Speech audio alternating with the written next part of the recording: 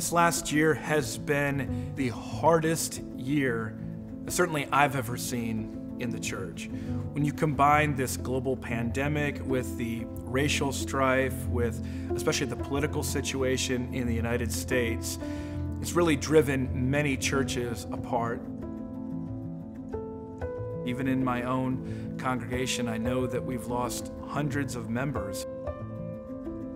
We think that now is exactly the time when all around the world Christians need to rediscover why the church is essential.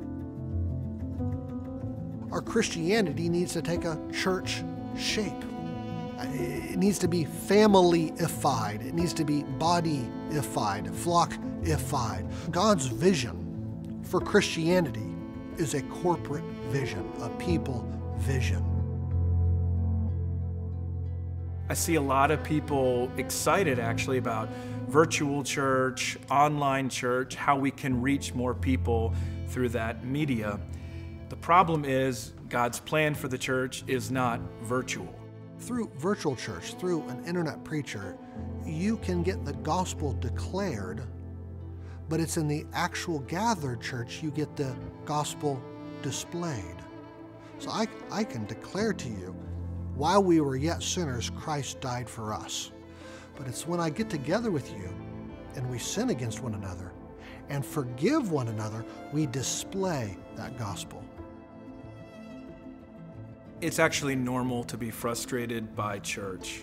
It's normal to be frustrated by other Christians.